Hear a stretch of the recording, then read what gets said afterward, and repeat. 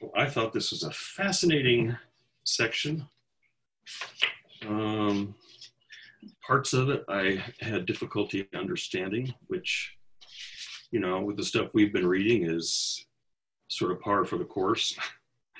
I people say Schelling is so hard. I mean, this is not easy, but it's not, I don't think, it doesn't seem to be any more difficult than phenomenology of perception or process in reality. But there's, you know, there's parts I just frankly, they just get so complicated and so detailed. I have a question that's really, I don't know, maybe we should, I'll ask it and then maybe we should just table it and then immediately and talk about it. I thought his idea of evil was pretty fascinating toward the end of this reading. But I'm still having this struggle with, and again, I'm not sure if this, you guys need to tell me if this is the right word. I don't really know what transhumanism means, but what I'm associating it with, at least in part in my mind, is the sort of contrary position to the phenomenological, at least some phenomenological starting points, you know, so Husserl, and then to some degree Heidegger, and certainly Sartre, they start with this more or less Cartesian point where they say what we know best are the facts of consciousness. And so we should start with consciousness, or in Heidegger's case, we should start with this engagement with the world, you know, this sort of first person engagement with the world. And then we should, because that's what we know best, then we should try to build our epistemology and metaphysics beginning there. And, you know, Merleau-Ponty breaks that down and doesn't adopt that. And then, you know, Whitehead certainly doesn't. And then Deleuze certainly doesn't. And I'm wondering why, you know, why specifically Schelling, like in this section, he's making the philosophy, what he calls the philosophy of nature, as the primary topic of philosophy. And it seems to me that's similar to some of these other people who, you know, who don't want to, because, and he's, some of this is an explicit opposition or at least contrast to Fichte, who is, I guess, sort of a proto-phenomenologist. And Fichte says, you know, the beginning of knowledge is the self-positing I. That's where you have to start. And then you build out from there. But Schelling really thinks that's way wrong-headed and has this sort of, I don't know what to call it. Again, I feel like I'm using these words incorrectly, but this sort of decentered metaphysics, decentered in the sense of you're not starting with human experience, you're starting with presuppositions, or not presuppositions, but you're starting with ideas about metaphysical ideas that are not grounded in human experience or human consciousness at first. Or maybe I'm wrong about that, but you know, he's talking about the ground, then he's talking about God, and then he talks about how humans and individuality and consciousness emerge from that stuff. Again, kind of like Deleuze and Whitehead and people like that. So I'm just curious as to why he's doing it that way. And I mean, I still find this sort of first person beginning compelling because, you know, and I'm just referring to Sartre here. He says one advantage of doing that is anything else is speculation. And I know Chase has said, so what's the big deal about speculation? Good question. But, you know, Sartre's point is what I do know best is what I discover within my own the immediacy of my own consciousness.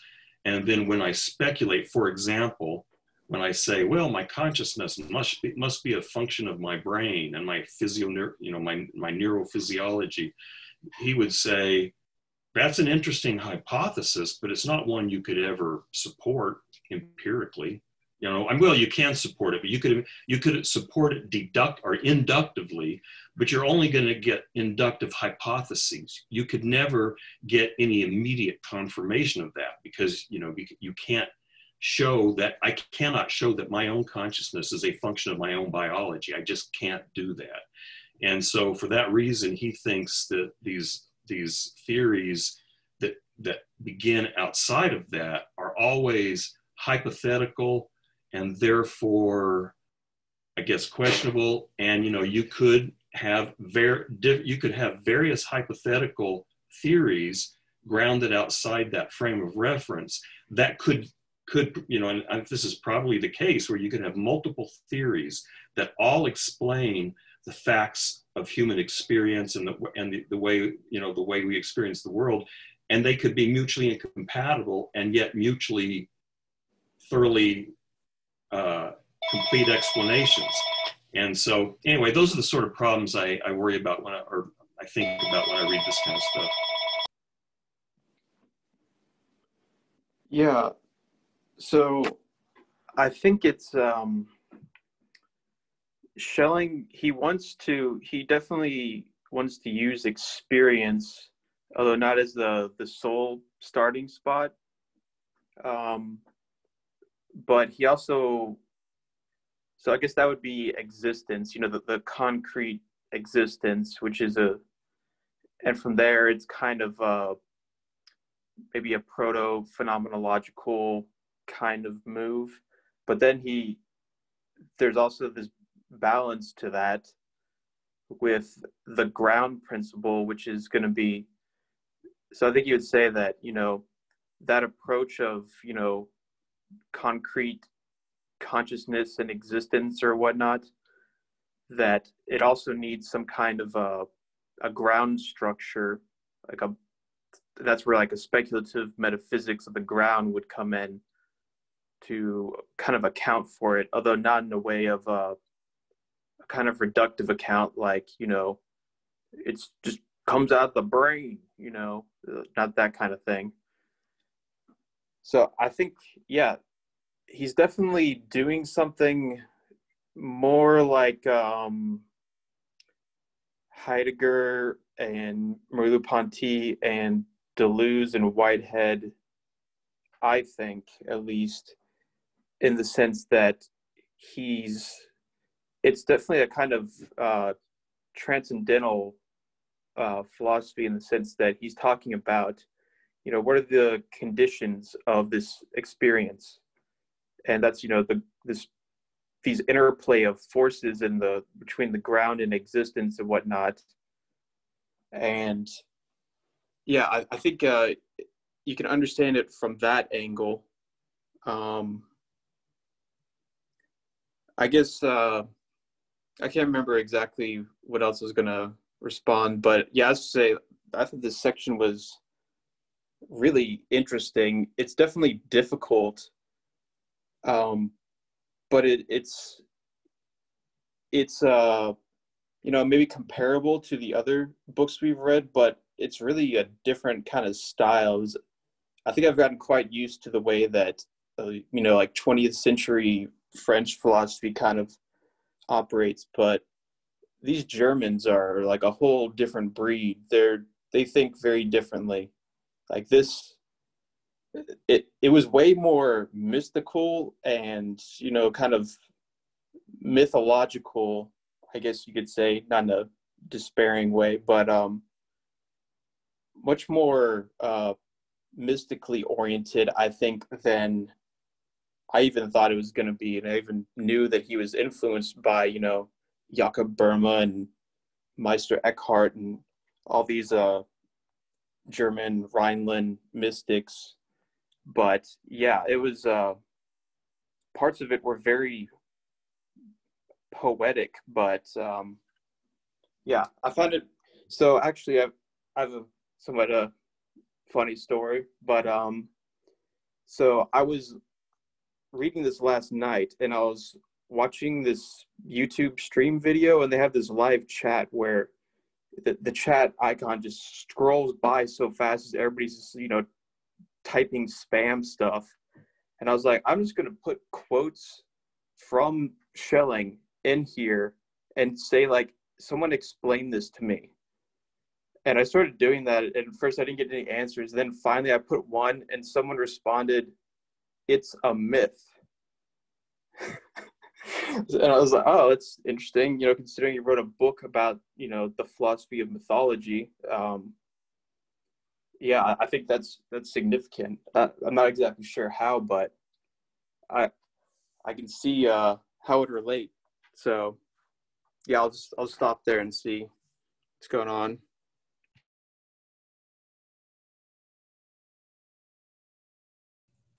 I guess, yeah, to speak to some of that, I had similar sort of reactions. I mean, I guess I'm relatively used to a kind of vaguely weird mythical German talking to me about random stuff. And the thing that I read in between our sort of book club when I didn't have anything else going on was this book called, let's see, I have it right here. The Great German Mystics, Eckhart, Tauler, and Suso. And I didn't actually finish it, but I read like the first half of it, which was about Eckhart and Tauler. And what was very striking to me reading this is exactly how much this feels like an exercise in that kind of German, it's like, 13th, 14th, 15th century mysticism, effectively. I was kind of trying to place, I'm very theologically sympathetic to Spinoza. We'll put it that way. And so I'm interested in this question of, okay, well, what particular conception of God is being argued for here by Schelling? And one thing that I think is kind of going on here. Originally, I thought that he was, and I think this kind of came up in our last session, that he was arguing for a kind of pantheistic God. But the more that I'm reading it, and the more that I'm seeing these echoes of particularly Eckhart, I think he's arguing for a much more traditional theological conception, the type of thing that I interpret people to draw from Whitehead. It seems to me that there's a kind of similarity there in terms of the building up of a kind of both like a kind of scientific and philosophical description, but also like this emphasis on a kind of poetic or mythical description. And I think that it's not a pantheistic God in the sense that it's, I mean, it's almost something like what I've heard talked about in terms of the Gnostics, which is always interesting, right, to kind of draw those lines between the Gnostics and kind of, I don't know, post, they're like late medieval thought, or like certain versions of like, Catholic teachings. I think that I get this sensation of, yeah, Schelling is building us a certain kind of both metaphysical and mythological description. And there were parts where I was reading this that I didn't understand, but there were other parts where I had this sort of realization that, oh, this is like an interesting interpretation of like the Adam and Eve myth, or like I could see this as an interesting interpretation of the Adam and Eve myth in terms of what kind of relationship the individual has and what needs to happen in order for evil to be possible and for it to come into the world and for it to be knowledgeable effectively. So I think that I'm starting to get a better bead on like what Schelling's view actually is. And I don't know, it's interesting. Just to maybe add a little bit to that, I totally see the point of Schelling and the mystics. I'm not familiar with the German mystics like Eckhart and the rest, but I have had some time with some Polish Gnostics, and as well as Chase just pointed out, I was thinking a bit of Neoplatonism and maybe more about Proclus, who was like the third great Neoplaton, well, the second great Neoplatonist after Plotinus. But I can definitely see that sort of mysticalization of God and being. And if you even look at like where Gnosticism begins with Marcion of Sino, his idea of the demiurge and its sort of being within the ground, I think Schelling really talks about that in here, and I even have a quote that maybe goes along with this on page 27. It's the bottom paragraph, sort of in the middle. It, the ground, is nature in God, a being indeed inseparable, yet still distinct from him. This relation can be explained analogically through that of gravity and light in nature. Gravity precedes light as its ever dark ground, which itself is not actual, and flees into the night as the light, that which exists, dawns. Even light does not fully remove the seal under which gravity lies contained. So I guess that's it. I have another point to that, but I thought it sort of goes into what you were talking about with the connection perhaps with Gnosticism and Schelling. I'm curious as to what you guys are finding mythological, because maybe I was just translating some of what you're thinking of as mythological language into metaphysical language, but it seems, I mean, he wants there to be a God. So yeah, I guess I could call that mythological. But you know, he places this ground sort of, I don't know, in a way ontologically prior to God, although he says it's not, because they're somehow mutually self-generating and perpetuating. But I guess I don't understand the mythological thing, because it seems like you've got this ground that somehow produces God, or God and it co-produce each other, and then also from this ground you have particular beings emerging. And then he explains the ontological relationship between God and the ground and the beings in the ground. And I mean, he has to have that independence, that, you know, he has to have that common ground for the two of them in order to preserve his notion of real freedom. But it seems to me very much a metaphysical explanation rather than a mythological one. So I'm curious as to where you're finding the mythology.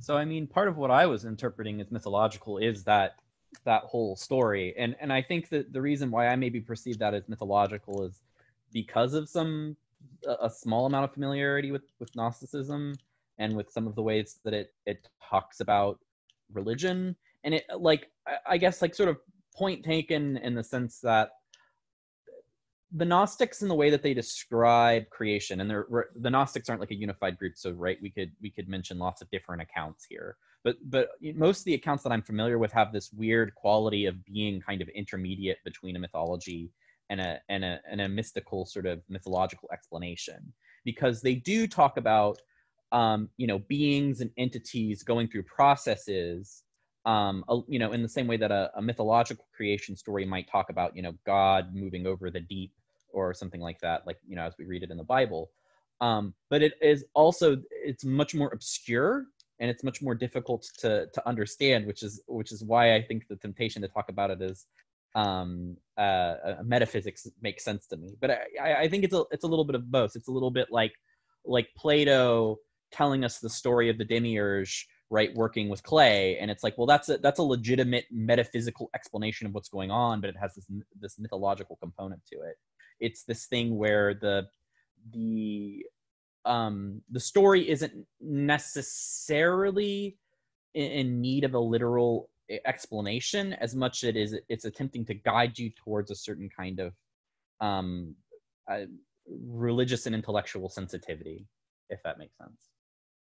Well, I don't see much. Well, I don't see methodologically, I guess, a lot of difference. Like that can't be right. Anyway, there seem to me to be very strong parallels between Schelling's approach and Whitehead's approach.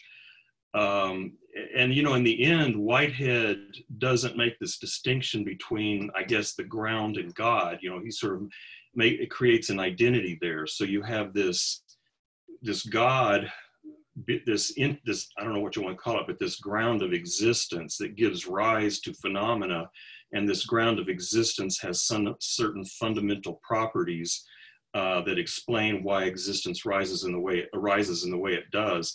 And it seems to me Schelling's doing something very similar, except that he has a principle that is almost ontologically prior to God. But maybe he's using Gnostic and Neoplatonic tropes here, but in terms of metaphysics, I don't know. It just seems to be, again, similar to something like Whitehead.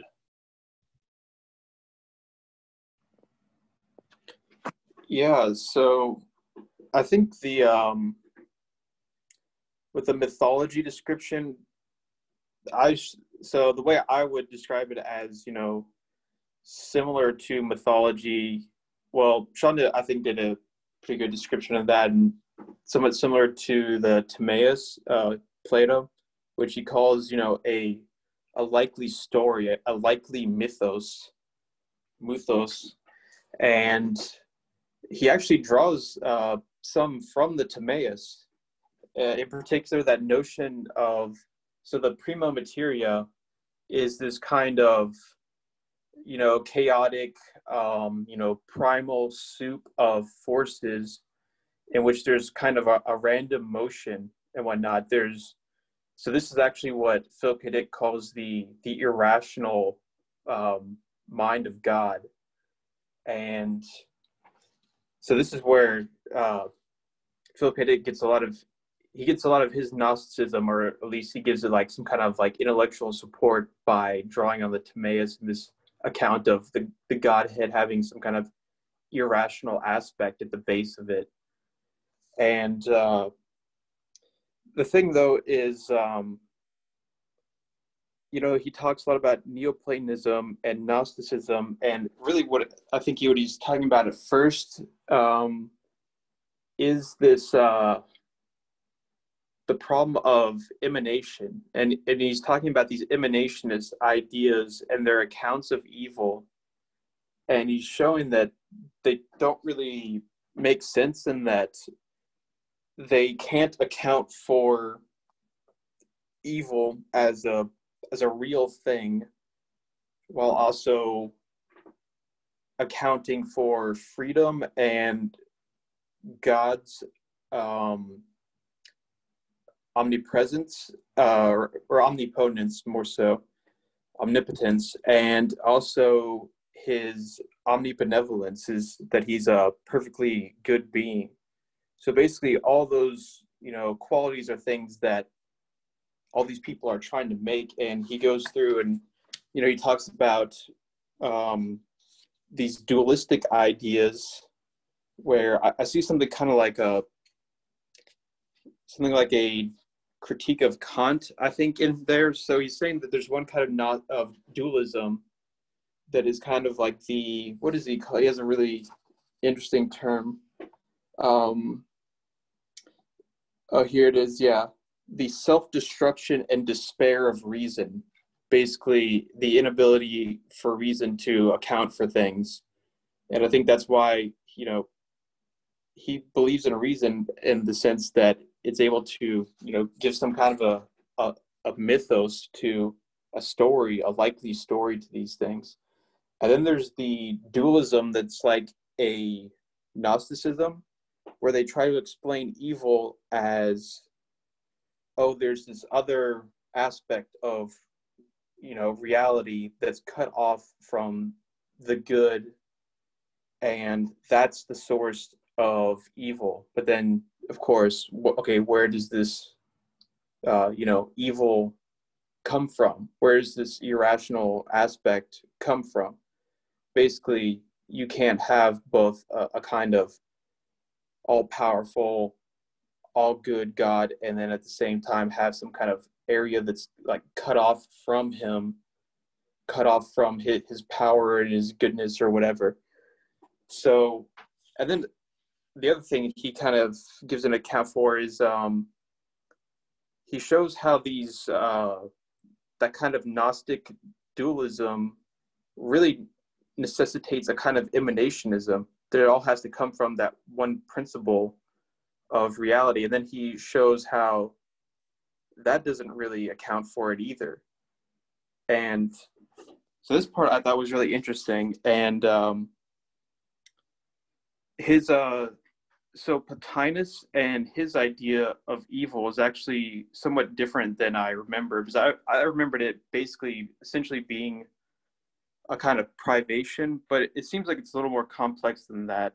Although I think he would say that ultimately it's kind of the same idea, that all these ideas are ultimately to put evil into a metaphysical system. They're having to use this idea of privation. And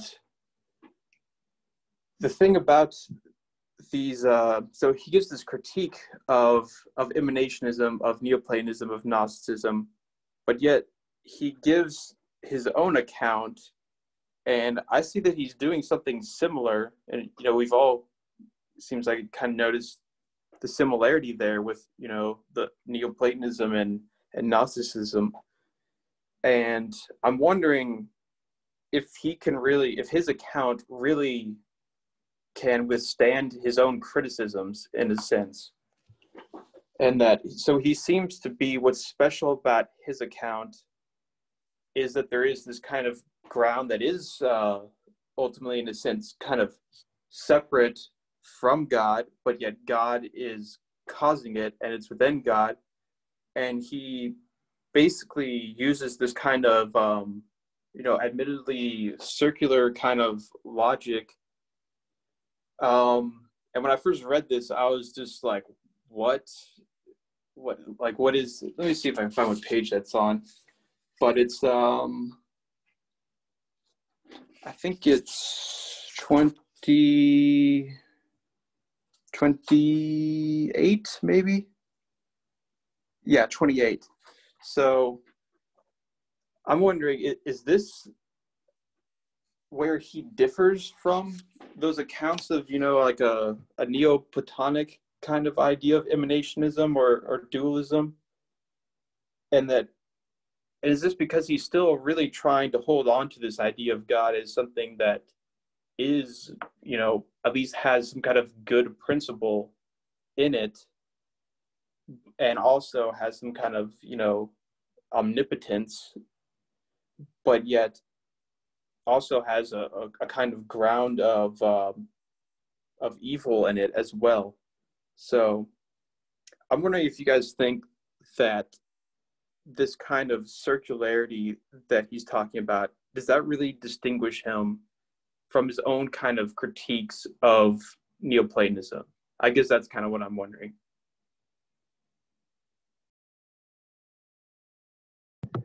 I think maybe later on in page 28, he sort of talks about where his system differs from maybe a Neoplatonic or a agnostic point of view. This is in the second paragraph, sort of towards the middle again. Let's see. Since, however, nothing indeed can be outside of God, this contradiction can only be resolved by things having their ground in that which in God himself is not he himself. And then there's a little asterisk thing. In the sense that one says the logic of the enigma, that is, in that which is the ground of his existence. If we want to bring this way of being closer to us in human terms, we can say it is the yearning the eternal one feels to give birth to itself. The yearning is not the one itself, but is after all co-eternal with it. And I know he later goes on, later in the reading, and talks about this yearning. And so I think that's really important in his process, it seems.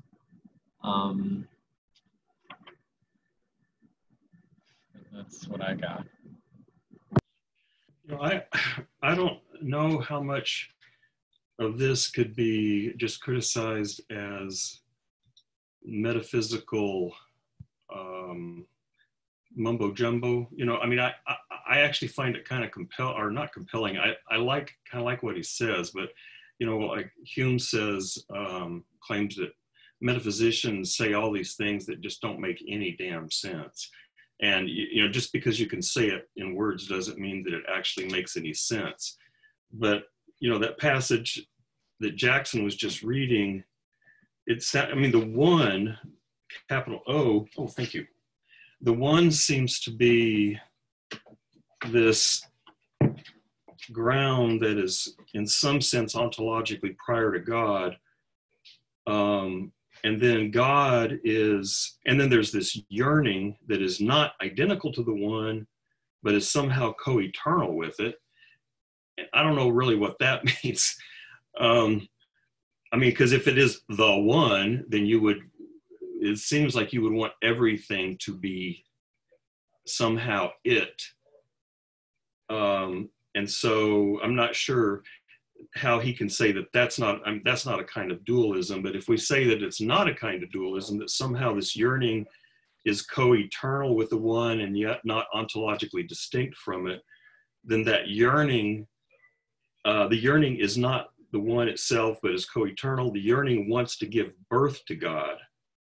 That is unfathomable unity. And so, and then the yearning, he seems to identify with the will. And then a lot of this then starts to sound like Schopenhauer.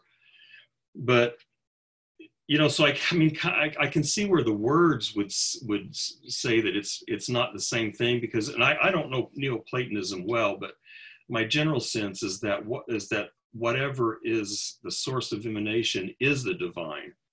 Whereas here, it's like whatever is the ultimate source is not exactly the divine, but the divine is in fact a manifestation of it. So there's this yearning, somehow, I don't know, the same as or different from, I'm not sure, the one. And this yearning is the yearning to give birth to a kind of unity that the one lacks, apparently. And so, the one has this perhaps radical multiplicity, maybe pure difference, I don't know, but it wants to give birth to something that has unity, and that will to unity then manifests as this deity. And so it seems to be different in that I may not be understanding Neoplatonism, but that the divine principle in some sense emerges from the one, which is not itself the divine principle. So I don't know if Neoplatonism has anything like that, where there is a divine principle that emanates from something that's prior to it. And then, then we find out, or we've known that implicit in the one is also the principles that can ultimately give rise to evil as well. I don't know if Neoplatonism has that either. I really don't know. Yeah, I don't think it really does. And so his description of Neoplatonism was actually interesting, because it definitely seems to, now that I remember, it seems to go against the idea that it's just a privation kind of thing, because it says that, well, first of all, I think there's totally different spatial analogies going on, in the sense that Platonism is all about this idea of height. And, the first principle is the highest principle. And from that height, there's just this downward emanation, literally like a flowing out. And he says that, this first principle of the good, capital G for Plato and Plotinus and whatnot, that is good. And then everything that comes out of that is like this diminishment of the good until you get to matter, which is, in one sense, it's the, yeah, I haven't even gotten to Deleuze yet. Hold on. So there's the matter as the emanation that is, in one sense, what does he say? Like the end of its productive capability to produce anything new. And then is also itself nothing that is good. So it's interesting that you have, ultimately this first principle of the good, value itself, and then creation and all of its creative force of the good can only bring about a diminishment of itself into its complete opposite, which is what is entirely not good. That seems like a ridiculous metaphysics. I don't know, at least when you account it that way. So I think that's at least that shows that what they were doing wasn't simply saying like, oh yeah, evil is just kind of like a shadow. It's really nothing, really the only thing that exists is the light. Well, that's not really very satisfying either. But I think then what he's doing differently is he has this idea, okay, the ground isn't going to be, from this first principle that's at the top of everything that emanates down. Instead, he's drawing on, Eckhart and Burma, and instead there's going to be this like Ungrund, this abyss or something from within. And now the spatial metaphors have changed from, this highest principle is no longer the highest principle, it's the innermost principle. And it comes out of that. And I think he's drawing on those ideas much more than, these Neoplatonic ideas in that sense. But his thing seems to be that he's saying that, okay, yes, God comes from this ground, but then there's not one thing that precedes the other one. And at first it didn't really make any sense to me. And, I put in the little, the YouTube chat, and that's when somebody said like, it's a myth. But this one sentence I read started to make sense to me, in that he's talking about a kind of like mutual relational kind of co-arising of things, which, I love these ideas. So I'm just going to read this. So he says, here there's no first and last, because all things mutually presuppose each other. No thing is another thing, and yet no thing is not without another thing. So basically he's saying that, yeah, the ground of that existence, which is different from that existence, but at the same time, they need each other in this kind of mutual relation. So you've got this kind of relational ontology, and then also there's this process that comes about from the yearning and the desire. And okay, here's where the Deleuzian aspect of my brain started, firing off, because this yearning is a kind of difference from, this absolute identity of that is God. And yet it's a difference that is trying to differentiate itself into what it's not.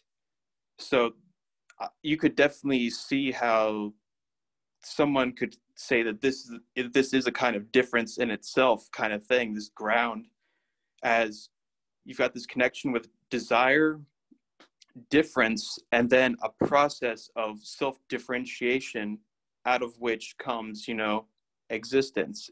I mean, with a little bit of, faith from other people, I could basically say that this would map onto Deleuze's ideas of difference and like a transcendental ground pretty well. So that's a pretty interesting aspect. But then that it works within this this notion of a kind of process of desire and yearning that at the same time is in this kind of relational sort of mutual presupposition of each other. And this is kind of how he's trying to show that there is a kind of identity relationship with the ground and existence, with God and this ground, and evil and good, and all these things are together through this mutual presupposition and these processes of arising and whatnot.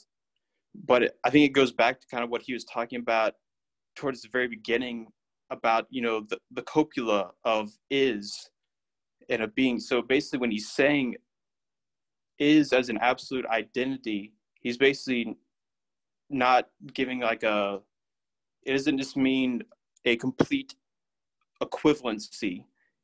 It means basically a kind of mutual coming together of opposites in some way.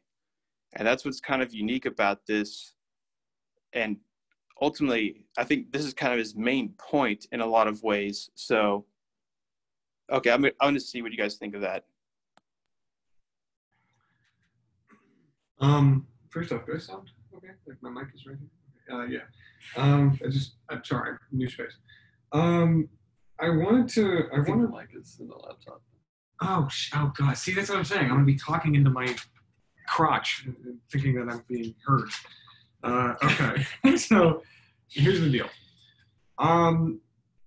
Basically, there are a lot of things to respond to. There are a lot of things that I wanted to address. First, I saw some different, just way back to the beginning of this discussion, we were talking about Sartre. I feel like there were parts in this reading where I was like, he was calling out Sartre before Sartre even had a chance. There were certain parts of this where it felt like he was, because I feel like Sartre, at least in comparison to somebody like Schelling, like how we said, like Schelling's process or Schelling's methodology, something akin, I'm going to say akin to, or has familial relations to things like Deluge and to Whitehead and so on. I think it's different from Sartre in the sense that he would say that Sartre is kind of a passive fan of estrangement, a fan of passive estrangement and detachment from good and evil and the abolition of good and evil, and that's why, and I even wrote down, well, technically Sartre does kind of resort to honesty. He does change the topic from evil and good to honesty and authenticity. So I really felt it was almost kind of pervasive. It's like Schelling kind of predicted this or saw this strain of thought that produced Sartre or Sartrean thought.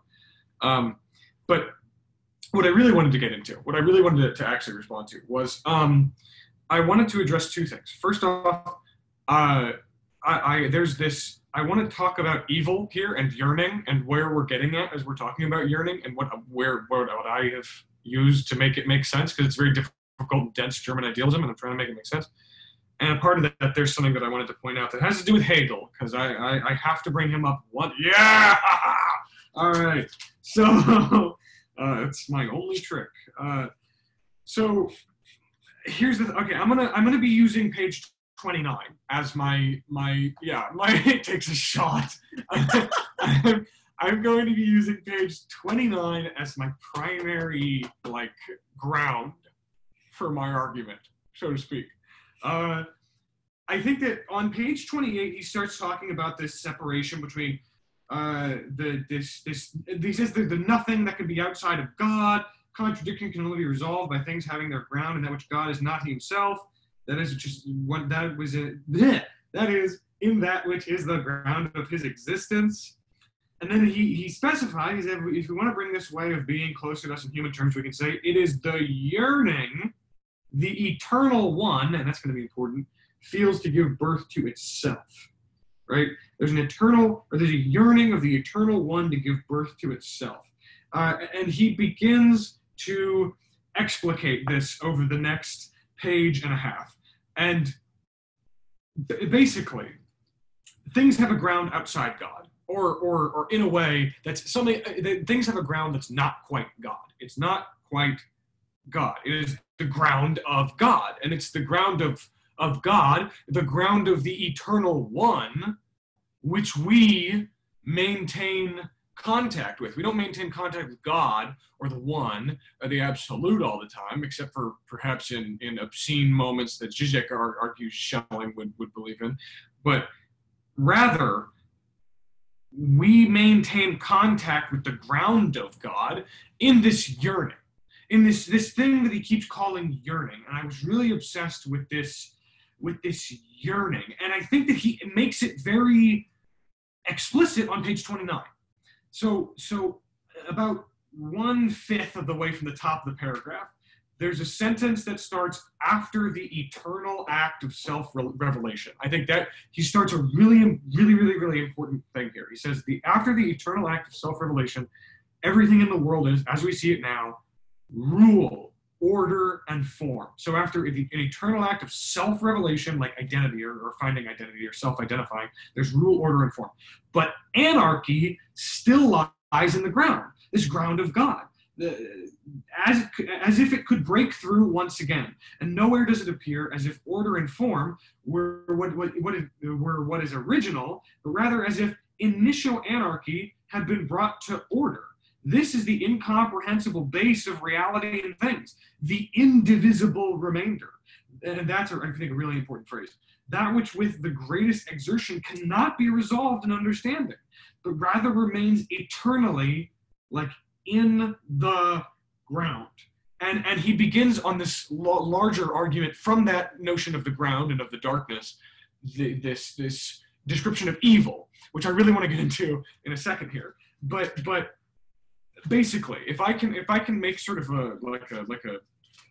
a conjecture or a motion to the group, I want to put forward that when I recognize this description of the ground that he's giving, the ground of God, the ground of being, all this, the ground of the eternal one seeking to give birth to itself, the yearning, I see it as, or I read it as the gap, this permanent anarchy, this eternal indivisible remainder, this insolvable bifurcation, this irreducible problem, this dilemma, this gap, this permanent deficiency in our form, orders, and rules, this imminent, permanent problem, right?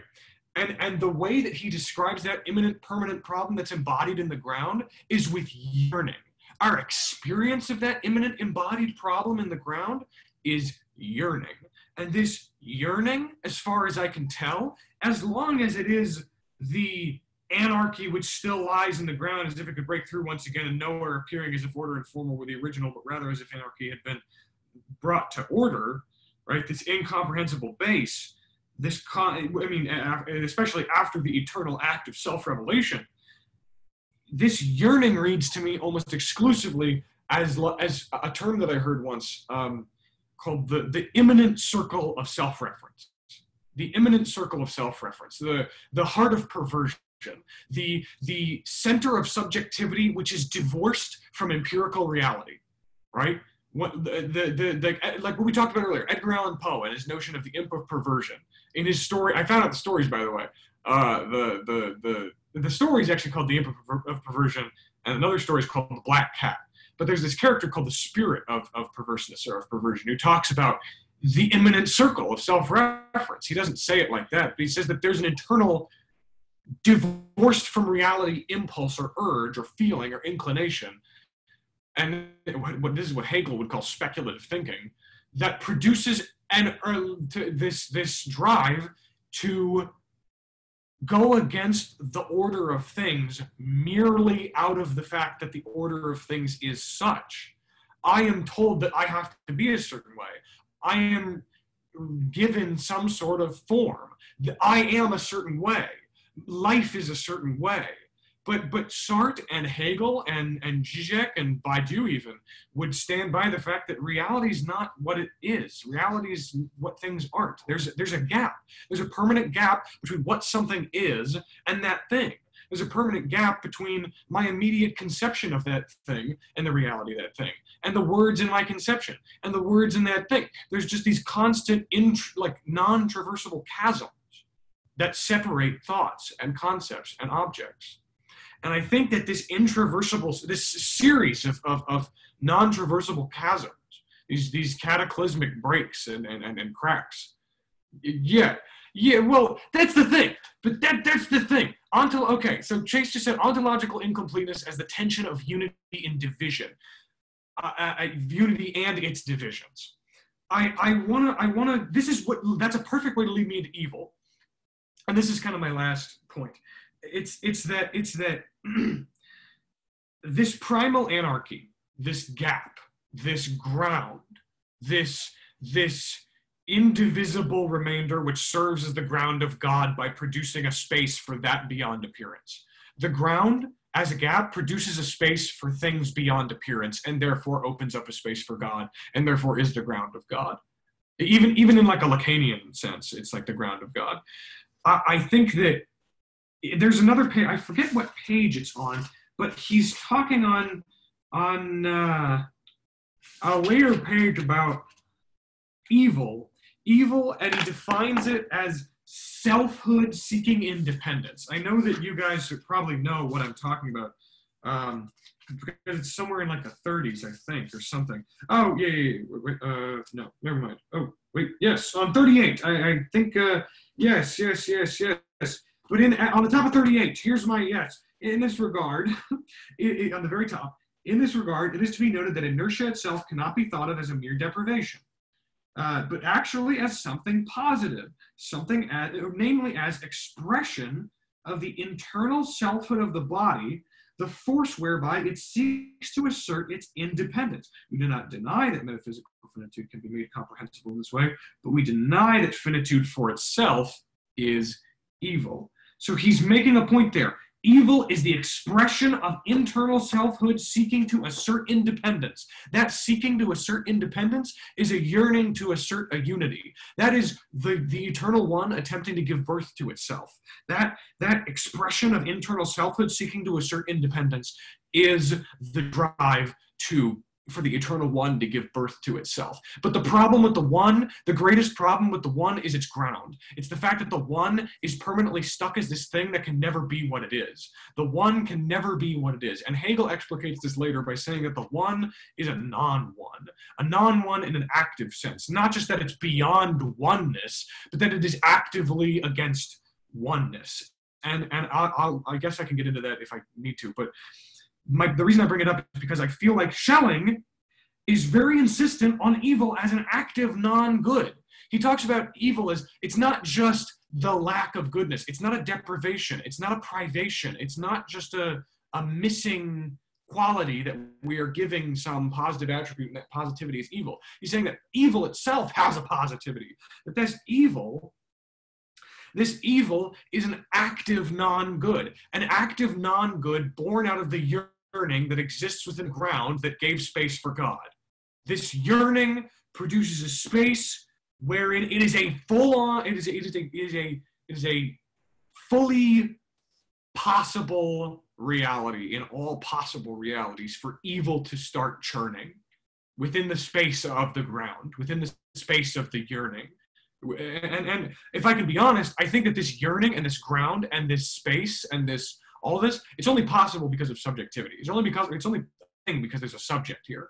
But that's beside the point. My point is that evil as an active non-good, this totally positive reading of evil that we can give evil as this active going against the good, actively fighting against, this light connected to selfhood or raised to spirit or whatever. This evil arises from a dark principle in the centrum with an enthusiasm or a spiritedness. That's what Schelling says. And this evil is a way of being. It's just it's not like he explicates it at certain points as well. I forget what page it's on, but he's explicit that evil has no inherent being. It doesn't exist anywhere but in like this realm of appearance. It oscillates between being and non-being. It only makes itself felt, sort of like a disease, Evil is just a way of being. Or not just, but is a way of being, a form of being, which is born out of, and now this is a word that I'm just planting in here, I would call it like hubris. I would call it hubris in the face of the yearning. It'd be a subject's approach to yearning or experience of yearning and interpretation or application of that yearning as a hubris or as an embodiment of its hubris, of a desire to find unity. And here's my huge problem with the whole thing. And it's that I like all this. I'm with him so far, right? We're all with him up to this point in the argument. But I have one problem that I want to kind of put forward to you guys. And it's that there's a lot of stuff here especially on page 31, there's a problematic notion that I feel like we have to address, at least that I would really like to address so that I can sleep tonight. And it's called awakening. So on page 31, he makes this point. We can agree that there's this primal anarchy and stuff, and there's this permanent gap, and this circle of immanent self-relation and yearning and so on. But my problem exists here. On page 31, he talks about this idea of awakening. So I want to just read from the start of the first sentence on page 31, where it says, since therefore, the understanding, or the light, placed in primordial nature, arouses the yearning that is striving back into itself to divide the forces for the surrender of darkness, while emphasizing precisely in this division the unity closed up within the divided elements. This is where he's talking about division or dissimilarity is just a series of imperfect divisions or unities. The hidden glimpse of light, something comprehensible and individuated, first emerges in this manner, and indeed not through external representation, rather through genuine impression, since that which arises in nature is impressed into her, still more correctly, through awakening. Since the understanding, and this is where he's basically translating what he just said into English, through awakening, since the understanding brings to the fore the unity or idea hidden in the divided ground, right? The forces split up but not fully dispersed in this division are the material form which the body is subsequently configured, the vital bond which arises in division, thus from the depth of the natural ground as a center of forces, however, is the soul. Okay, so if I can point out my actual problem with this here, it's that he points out that at one point he points out that evil is this selfhood seeking independence, and it's this evil is this exercise toward unity in yearning. Okay, if we can agree, evil is a striving towards a unity in yearning. Okay, my problem is that I am concerned about this awakening, and in fact his notion of the soul in general, and its distance or its definitive space from such an exercise of yearning. I am worried that his conception of awakening and of spirit and of the soul, in some sense, give up too much ground to the very thing that he calls evil, the very thing that he calls an impulse towards unity within yearning. and my basic argument is that the awakening is the event where the understanding brings forth unity hidden in a divided ground, right?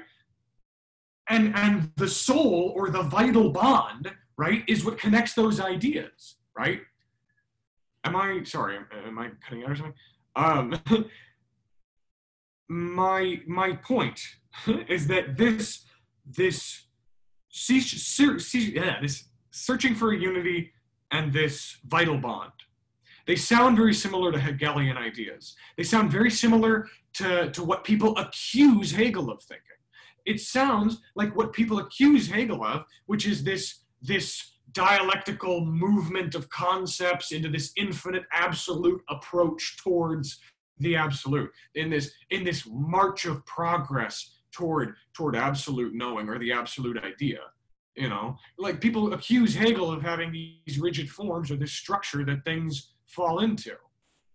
And in fact, I would say that not only that, but Schelling's use of soul and vital bond as this thing which connects opposites, this thing which lets us connect divisions and see through divisions and see unity in divisions, the soul or the vital bond, that sounds very similar to Geist, which is what Hegel argues is soul, spirit, Geist, the thing inside of us, the mind, that is a speculative unity of the opposites, okay?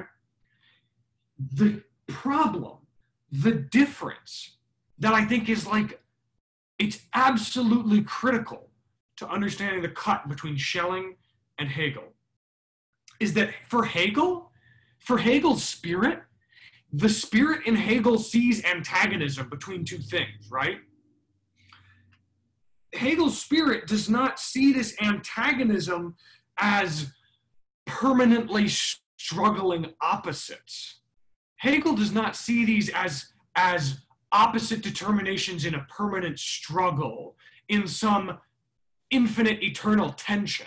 That is in no way what Hegel is arguing for. What Hegel is arguing for, or the idea that he's putting forward, is that antagonism is the fundamental structure of an object or concept by itself. An object or concept by itself, immanently, within its own being or its own becoming, it retains and it expresses at a certain point its own immanent self-negation and inconsistencies. It is not that it recognizes two things as being opposite and that's fine. It's that it sees one thing and recognizes the immanent self-negations, inconsistencies, and incongruencies within the concept itself, okay? And the reason that this is important is that it establishes Hegel's version of reconciliation versus Schelling's notion of awakening. Schelling's version of awakening, to me, reads like a discovering of a unity within division. Hegel's reconciliation reads to me as seeing the chaos and the antagonism and the problems, the division itself, the very division in itself, as the system, as the motion of concepts, as in all determinations of thought, as the movement of spirit. You know, there's not a unity that's being constructed necessarily. I feel like for Schelling there is kind of a unity that's being constructed, at least unless I'm off my rocker, unless I've completely lost the plot, and the phrase "the understanding brings to the fore the unity or idea hidden in the divided ground" totally does not mean what I think it means. And so unless I'm completely confused, which I hope I am, because I want to find Schelling more, get deeper into it, find real problems, if this is just an illusion, but that's my problem, and I hope that problem makes sense,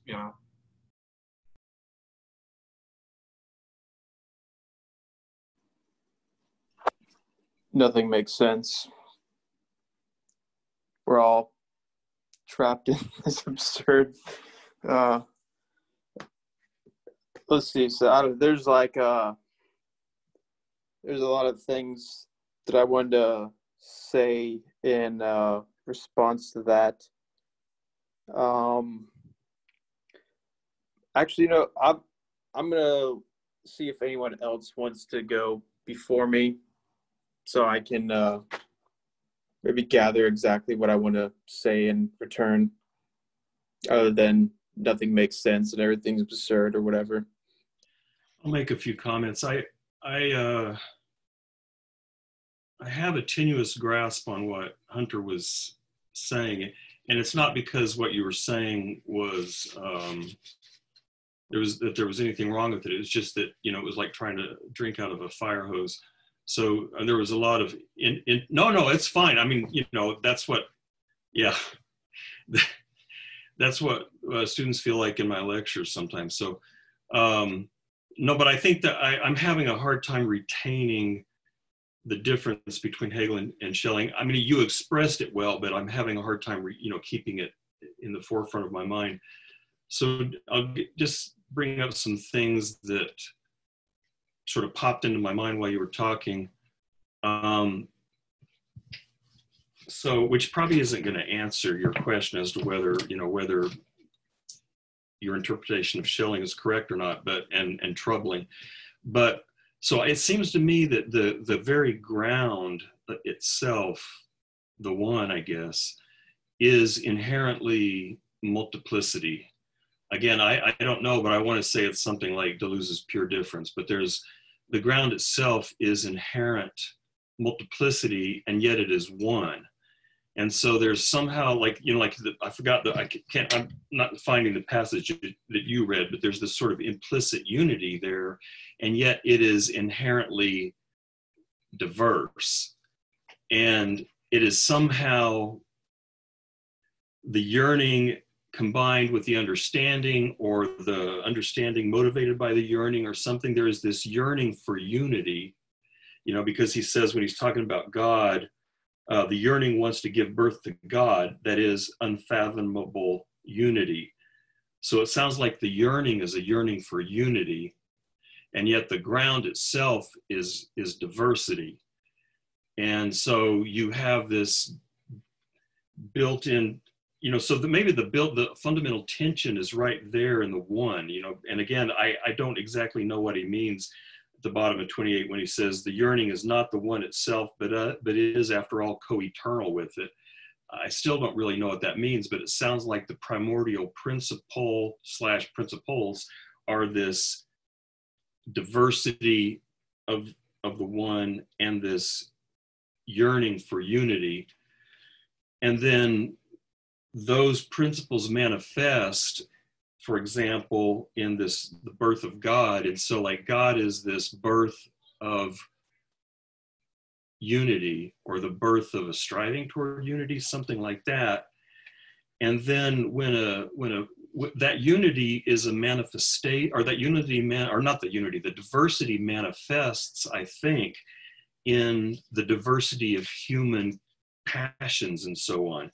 And so he said, to me, he sounds a lot like Nietzsche on page 34, when he says the human will, this is more or less in the middle of 34, the human will is to be regarded as the bond of living forces. Now, as long as it remains in unity with the universal will, these same forces exist in divine measure and balance. But no sooner than self-will itself moves from the centrum as its place, so does the bond of forces as well. In its stead rules a mere particular will that can no longer bring the forces to unity among themselves as the original will could, and thus must strive to put together or form its own peculiar life from the forces that have moved apart from one another, an indignant host of desires and appetites, since each individual force is also a craving and an appetite. This being possible insofar as the first bond of forces, the first ground of nature itself, persists even in evil. But since there can be indeed no true life like that which could exist only in the original relation, a life emerges which, though individual, is, however, false, a life of mendacity, a growth of restlessness and decay. The most fitting comparison here is offered by disease, and then he talks about the analogy of disease. And then at the top of 35, even particular disease emerges only because that which has its freedom or life only so that it may remain in the whole strives to be for itself. And so it sounds like the issue is something that there are these potentialities in the human spirit for, and again, he's at some point he ascribes, you know, why does, well, back on 34 toward the bottom, I already read this. The most fitting comparison here is offered by disease, which, as the disorder of having arisen in nature through the misuse of freedom, is the true counterpart of evil or sin. So that sounds like a sort of traditional Christian notion of, you know, somehow it's the misuse of freedom or misuse of the will that produces evil. But it sounds like there's this multiplicity in the ground that is reflected in the multiplicity of human passions and desires and instincts and drives, which again sounds a lot like Nietzsche. And that there is a potential that it sounds like what he's saying is that the individual particular human being can never integrate that multiplicity into a healthy entity. The only way to do that is to ground that willing in this sort of primordial will, which I'm assuming is going to connect to something like a relation to God. And that is the only way that you can maintain unity or be good, is by grounding your particular will in this primordial will. But if you try to bud off, in a sense, you know, you try to to become a little bud on your own and break your internal fragmentation and break it off into something that is independent of the ground, that's when you get evil. And I'm assuming he's going to say, like, you can't really pull that off. You end up with this diversity that just produces terrible things. And all of this reminds me of Nietzsche and Kierkegaard. So, Nietzsche, I would think in contrast to Schelling, says, yeah, no, you're right, exactly. We are this constant multiplicity of forces, but that if you have a so-called dominating instinct, you can, in fact, create a unified personality from that diversity. So you don't have to go to return to some sort of eternal ground to do that. On the other hand, Kierkegaard claims, we are this I don't know if he used the word unity, but we're the spirit is this unity of opposites. But again, the only way to maintain the integrity of this unity is to ground that in a third thing, namely in God. And so it sounds to me like, I'm getting these sort of Kierkegaardian, Nietzschean themes here, perhaps, regarding the sort of in the effort to integrate the diversity of human consciousness. And in Kierkegaard's and Schelling's telling, it seems like you can't really do that unless you ground that somehow in this divine principle. Whereas Kierkegaard says, no, you can do that. You don't need this divine principle. Yeah, so that part I thought was really significant, or at least it helped me to get a better grasp of the overall concept he was going for. Although I'm still somewhat confused because, so he says that, there's this primal will, and then there's, individual particular wills. And the problem is when the particular will kind of takes it upon its own to universalize its own particular will. And instead there's kind of a sort of, I don't know, inherent normativity to the resonance of the particular will with the universal will, which sounds kind of like Kant, I guess. But so yeah, I said in the chat that it reminds me of Aleister Crowley. I don't know if anyone knows who that is, but it's kind of like a modern occult, like magical practice kind of thing. And his idea is that the will is this kind of special metaphysical principle, this creative principle, and the idea of religious practice is to kind of transform your own will into this kind of synchronization with the primal creative will of the universe. And this is also done through a kind of what they call a conversation with the guardian angel, or what is it called? Something like that. The conversation with your own holy guardian angel, and it uses a bunch of language like that. But that kind of reminds me of what Schelling is talking about with this idea of the word he uses. I guess that's kind of like the logos. Yeah. I wasn't quite sure what he meant by those ideas of the word, but I think because he only kind of initially touched on it, that he's probably just giving us a hint at it, that it works as a kind of a seed. But yeah, the big thing I think that helped me to realize what he's talking about with evil is this part on 38 where he's saying that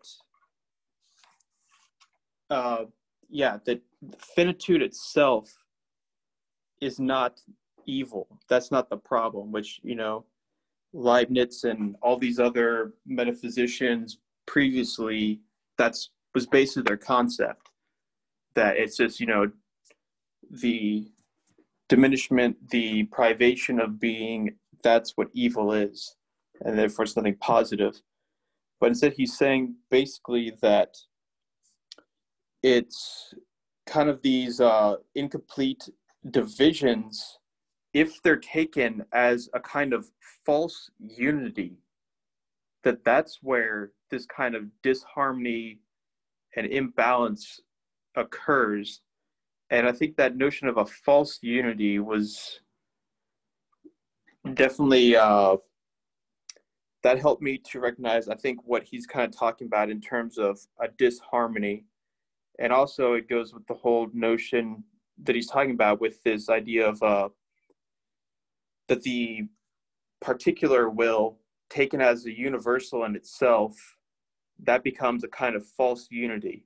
Or we can see it also in the sense of, taking the human idea of good as the sole idea of good, or using the speakerphone in the library so that you can hear the person you're talking with better, and then making everyone else have to hear your conversation. That is evil itself.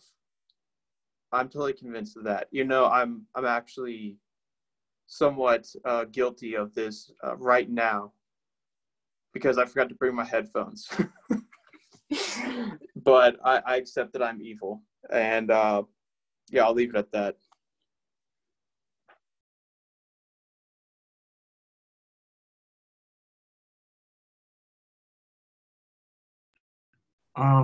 Okay, well, nobody said anything quick enough, so now I guess you get more of me. This is your punishment. Hopefully you will learn your lesson next time, and you will speak up. I could really just dive into Nevitt, you bringing up multiplicity and like the nature of multiplicity makes me just want to go buck wild and start talking about my problems with multiplicity. But I want to just talk about Schelling for a second. I think that, Nevitt, you pointed out something that's really interesting to me. That you pointed out a counter argument to what I'm saying, which I think is what Schelling would say, but then I developed, or I didn't develop, but I was reminded of, I think, a problem with that. Okay, so basically, I'm saying, or I'm arguing that, yes, I agree with you, Chase, and I agree with you, Nevitt, that this striving towards a unity, imposing oneself as God, right? This ultimately ill-fated desire to become a god oneself, right? I think that the question in my mind is, okay, Schelling, how do you do it? How do you strive for unity without dipping into evil? How is your unity not evil? You see what I'm saying? And his argument would be, oh, well, because the unity that I'm talking about is spirithood, which is the unity that comes in spirithood is a result of unity's connection with God and light, and its ability to go above light and darkness because it's spirit and it's connected to God and all this. And so his unity, excuse me, is given to the subject through God. and my rebuttal, I suppose, or my response, my new fear, I guess you could call it, right, is that this God, this springing up of the word, this spilling out of God into the self as spirit, right? I guess at a certain point, it seems like I'm really not trying to make, like, I'm trying to say this in a way that is in no way dismissive of any of these first principles at all. But I really want to question one of the basic fundamental presuppositions of Schelling's argument here, without trying to be like rude about it, I guess, to Schelling. And it's that I worry about this word or this God in its motivations. I worry about the reasoning behind. I worry about the undeniable solid basis that I could be given as to why this word or God arises at all, and why it comes towards the individual, and why it fills and overflows the individual, and so on, and why it does what it does when it does what it does. And if I can kind of point to a point in the reading that kind of, I guess, describes what I'm talking about in a less abstract and weird way, it's page 33. I'm looking at page 33 right now. On page 33, he starts really confronting the problem of evil. Or not, he doesn't start really confronting the problem of evil, but he's trying to like specify here at the start of this paragraph in page 33. He says, we say expressly the possibility of evil. We're seeking at the moment to make intelligible only the severability of the principles. The reality of evil is the object of a whole other investigation. The principle raised up from the ground of nature, whereby man is separated from God, right? That is the selfhood in him, which, however, through its unity with the ideal principle becomes spirit. Selfhood as such is spirit, or man is spirit, as a selfish particular, I don't know how to speak German, so I'm not gonna, as a selfish particular being separated from God. Precisely this connection constitutes personality, right? Since selfhood is spirit, however, is at the same time raised from the creaturely, this personality, into what is above the creaturely. It is will that beholds itself in complete freedom, being no longer an instrument of the productive universal will in nature, but rather above and outside of all nature. Spirit is above the light, as in nature it raises itself above the unity of the light and the dark principle. Since it is spirit, selfhood is therefore free from both principles, right?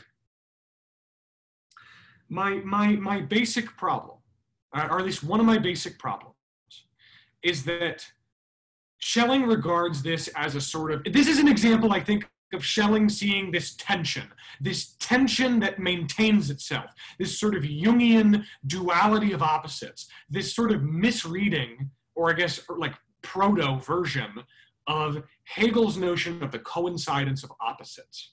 Okay, and basically, he's saying that we are, not only are we individual, unique, particular little creatures, we're unique, particular creatures, and we're stuck within our creaturely subjective perspective, but at the same time, we're connected to God. The ground nature whereby man is separated from God is the selfhood in him. He's separated from God. There is this, this separation from God leaves selfhood as spirit. This thing connected to spirit. It's this part of God, or this relationship with God, or the Word. Okay. How is it that, or I guess this is his explanation of how it is that the spirit or the self, the individual, can be this unique particular individual who also has access to this spirithood or whatever. But I think his description of spirit is weird, I guess, is my big problem. It's a weird idea of self, right? Self being contaminated or wrong or yeah, that's I agree. I don't get how anything can be above both principles in his metaphysics. I'm kind of with you a little bit, and that's kind of aiding in my naivete, which is why a Schelling expert would probably lambast me. But I'm saying, he's saying that the problem is that we're creaturely. There's a problem, and it's that we're creaturely. The solution is that we are connected to God, and that God raises us above the creaturely and above the darkness and the light, right? This, I think, echoes, again, his notion of spirithood allowing us to unify the multiplicity, to wrangle up the opposites, to find the poetic center, and not to find like the overall total one, but like we said, to find the centrum, to find the fundamental core of these ideas, which is just, in my opinion, and I really am not trying to like be, flippant, but it just seems like it's changing the locality of the problem. It's changing it's re-localizing the problem into this centrum, this center of being, which I can recognize. But if I can kind of respond to Schelling here, it feels like he's trying to overcome the particularity and argue for a contact with the absolute. He's arguing for a notion of contact with the absolute in spite of our particularity. I think it is Hegel, and I think it is Hegelian dialectics, and I think it is Hegel's notion of spirit, which gives us a different perspective, which is that we are not overcoming particularity, difference, pure difference, multiplicity, and finding unity. We are instead given access to this notion, or to the becoming of the absolute and to unity in disparity, in difference, in particularity. And it's why God comes to earth as Jesus. God comes to earth as Christ, and we can only relate to God through Christ. Christ is a fallible, human, mortal man. He is a finite, individual, particular consciousness. God, basically, in Schelling's terms, if I can talk in Schellingese, God comes to humanity as a creature. God comes to humanity in a creaturely form, in a creaturely body. And it is not that God transcends this creaturely body, but it is that his, Deleuzian Hegel, yes, finally, Deleuzian Hegelianism. That's exactly what I've been waiting for all these years. But I think that we are supposed to relate to God because he's creaturely. God celebrates our division.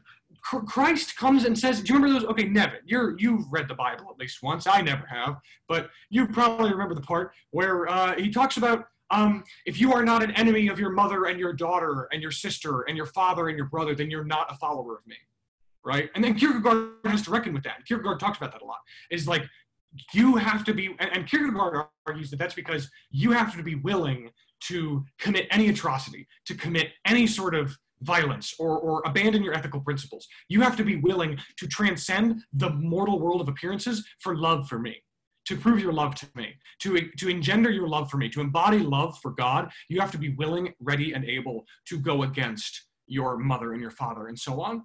But yes, Kierkegaard and Trump support, exactly. Teleological suspension of the ethical. Yes, exactly. Thank you. Yes, and the story of Abraham.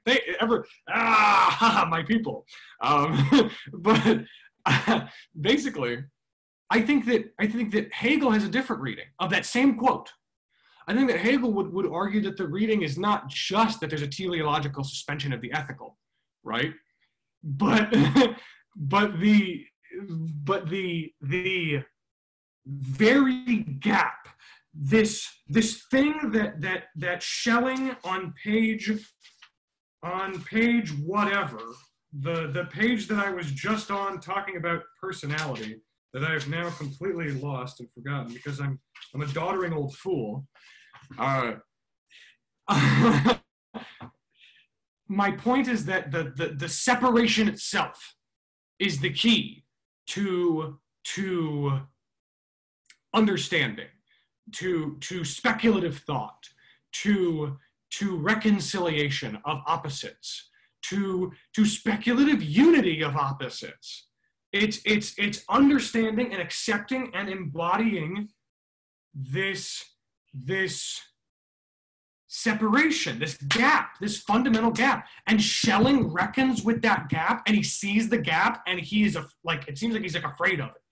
And he's saying like, no, we can overcome that gap in some sense. And my argument is basically just no, like I don't think we can. I don't think we can overcome the gap. I don't think there's any way to overcome the gap. I think that the gap itself is the only absolute we have. The gap itself is the only real absolute that we can deal with. I think that Schelling is just kind of misplacing his attention here and is relying too much on this notion of the word and of the logos and of the God and its embodiment in spirithood and in selfhood. And my only real problem with that is that it seems kind of arbitrary. It seems kind of arbitrary, and because of that, it doesn't satisfy me. And the only thing that does satisfy me is to change the question entirely. And to say maybe we should just focus on the division itself, on the gap, on the cut, on the ontological impossibility as epistemological limitation, basically. Which I'm sorry for speaking as much as I did. But I'm gonna listen to all these recordings and make a religion out of hunterism. No.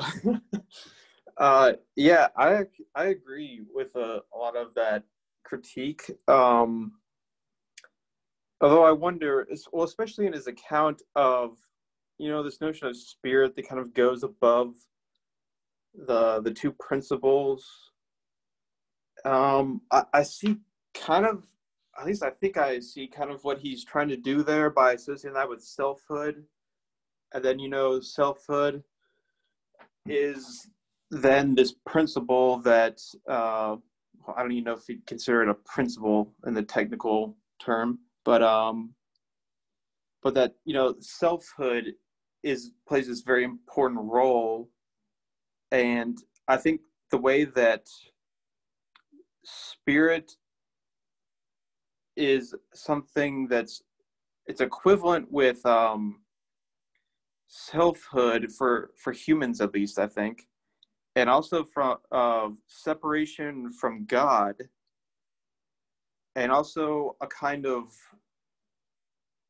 so I'm going to just somewhat kind of read these notes on the side that I made, and also a will that beholds itself in complete freedom.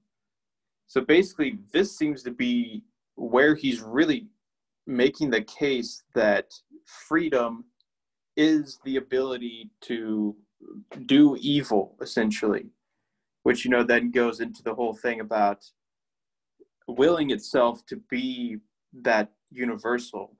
It's separation, and it's it takes itself as selfhood to be the universal instead of I don't know what the total ground of or something of all these things that is the universal. I'm not totally sure, but I think what's confusing, so that part is kind of confusing to me, even though I see kind of why he needs to make that move. But then if I were to somewhat try to make the case for Schelling, to try to get into his head and see what he's doing, because it definitely seemed to me like he's too much. He is kind of saying that, this is about going beyond the creaturely and the particular to some degree. But I think there's a important qualification we can make to that, in the sense that he's not saying that the particular or the creaturely in itself is evil. And, he talks about animals in here and says that, they don't really have the capacity for evil, but yet they're not exactly, spirit themselves or whatnot.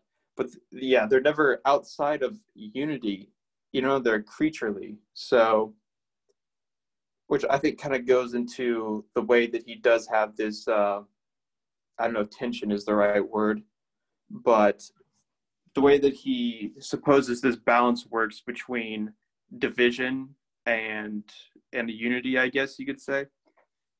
But the fact that it's a kind of emphasis of the creaturely that emphasizes its separation as the universal. I think that's what he's really saying. That's what evil is. And that the creaturely itself, the particular itself, isn't so much a problem, but I guess it sort of creates the conditions or the possibilities of that problem. I'm sure all these terms are technically wrong, but at least that's how I somewhat believe that Schelling would kind of answer that. Although I still would have to kind of somewhat side with Hunter on this, in that I don't know if is what he's trying to do, you know, just the old-fashioned kind of, you know, creaturely thing is bad. I don't really know. He says, so he does talk about people that say, you know, that the material or the sensual is evil. He goes into quite a bit about that, especially in this part towards the end of our reading, where he talks about Kant and he criticizes him quite a bit. And it's part of that notion of where he's saying that, yeah, this idea of just the sensual itself or animality itself, that's not what we're talking about. It's something unique that comes with humans and human ability to for freedom in some sense. And I would say, you know, some kind of like abstract thought as well that can make these determinations about universality and particularity and all the things that we're talking about. But yeah, I guess that's my case. So here's my general thought. It seems like you need some sort of principle of unity if you have any kind of opposites or diversity or anything like that. I mean, I don't really think in terms of opposites. I think, you know, partially because of Nietzsche, I think in terms of just diversity, of there being, you know, there being incoherent principles that are moving in different directions, not necessarily oppositely, but just moving in different directions, and that are often incompatible with one another.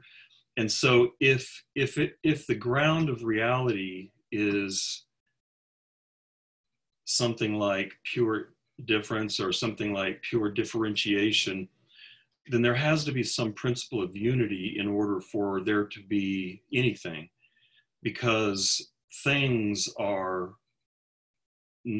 things are provisional unities. I mean, they don't last for very long, but everything is a provisional unity. A self is a provisional unity. And so there has to be some explanation for why there are unified things. Now, Hunter, I don't really understand exactly, and again, I don't think it's because your ideas are incoherent, because I just, they're too, they're very dense, and I mean, you know, and so on. But I get the impression that that in terms of unity, so this could be wrong, you're unhappy that Schelling wants to say the principle of unity is extrinsic to the thing, that so that if there is some concept or something, that the unity and the diversity are integrated together, and so you don't need an extrinsic principle of unity. Whereas Schelling seems to want to say, yeah, things are, as they are manifestations of this ground, you know, this chaotic ground, they need some principle of unity. And for him, that principle of unity is extrinsic to those things, at least the legitimate one, you know, one that can maintain unity without becoming evil. And that extrinsic principle is God. And you know, again, so then again, I'm trying to think of, or it reminds me of both Kierkegaard and Nietzsche. Kierkegaard would agree with Schelling that the human spirit or the human soul, he makes a distinction between soul and spirit, which I don't remember at the moment, cannot maintain this unity without grounding it in the divine. Nietzsche, on the other hand, says if you have within yourself one particular force, the dominating instinct, that is strong enough, that force within yourself can be can be what unifies all the rest, all this diversity into a coherent, unified personality. But he, like Nietzsche, I think, thinks that most of us are not capable of doing that. And so then we have to rely also upon extrinsic principles in order to maintain the unity of our personalities. But for Nietzsche, those extrinsic principles are things like the herd morality, social morality, these moral norms that enforce behavioral restrictions upon us and make it and sort of force us to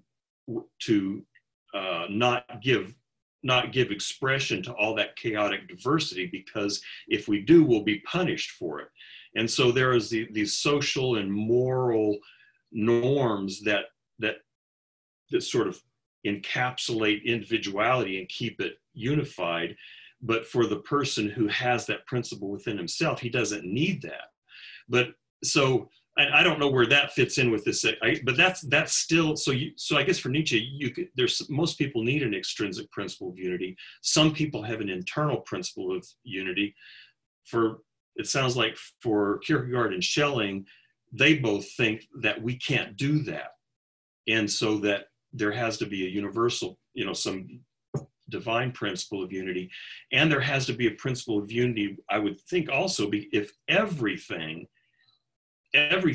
in phenomena is a manifestation of that ground, then everything that exists as a unity, even if it's a temporary unity, like all physical things are temporary, but they have a temporary transient unity, and there must be some principle that holds those together, which is exactly why you have Aristotelian form or Platonic form or something of that sort that can hold the unity. So, for Plato, the receptacles like this chaos, and the form is what maintains that chaos into a structured entity for a period of time. But no, all I'm saying is you need some kind of principle of unity. And is your primary beef with Schelling then to say that you don't need an extrinsic principle of unity because things themselves are unities within that diversity? Okay. So this is kind of what I talked about earlier when I was like, God, don't make me talk about multiplicity, because I have a bunch of notes about multiplicity and they're extra boring. But basically, I think that if you can give me an extrinsic principle of unity that is good, if you can give me an extrinsic principle of unity that is like a good one that I buy, I'll buy it. But I don't find Schelling's extrinsic principle of unity to be necessarily convincing. And so all I can believe is the Hegelian, at least all that I've been able to be convinced of, how is his explicit or extrinsic principle of unity? It's I think that his notion of the word, I think that his process of interaction between the one and the individual, I think that when he talks about oneness as like the eternal one and the eternal recurring one, or the self-reference of the one, this like when he says that it's the eternal one or whatever giving birth to itself, or trying to give birth to itself, that sort of eternal one. It's my problem. Yeah, there was a lot of stuff about the word that I didn't grasp onto immediately, but what I did grasp onto was just this I guess it was this okay. the simplest I can put it, that I can come up with, or that I can actually like put it to myself even, is that Schelling has an idea of the word coming to be. The word or the one coming to be out of a ground, and that ground is the gap, right? That I can understand to some extent, but I fear that, like, I also, I get that. It's like a Gnostic emphasis on the revelation of God in the ground. I feel like, and this is just because I've heard of the one described in a different way, which I agree with more. This is the reason why I'm saying this. Is what reason is to the absolute, and how is it, the word is to God, and Schelling is to what reason is to the absolute in Hegel. I feel like the word God in Schelling comes about, right? But the difference between the word in Schelling and reason in Hegel is that I think that Schelling sees God as the material of reality. Schelling sees God as the word and as logos, as the very substance of reality. Schelling sees God as a substance. Okay. Schelling sees God, or the word or logos, as this substantial substrate, I suppose, for reality. Hegel would argue something different. I feel like Hegel would say, Hegel overcame Kant in the same way that Schelling tried to, or they both tried to overcome Kant. Hegel tried to overcome Kant, Schelling tried to overcome Kant in this similar way of arguing about the one, and about how it's possible to really know what's out there, right? I think that Hegel's interpretation of the one, or of reason, right, is that it is explicitly not one. The one, the absolute, the thing, it's the thing beyond appearance. And if it is in appearance, then it's not one. And so the knowable one is not one. It is the ultimate thing that cannot be what it is. It is a purely formal one. It's so not one. Kant would say that the universe is not one. Kant would say that the universe is not one in the sense that we can't know what's out there. There's a noumenal world of stuff we can't understand. There's always going to be this gap between the one and the actuality of reality, the actual totality. There's always going to be a gap between the one and the totality. Kant would say that because of the noumenal world that we can understand. Schelling would say, no, there is one. It is the one. This is the one. The one is God. And the only thing that's not one in God is the ground. That's the only thing that's not one is the ground from which God sprang.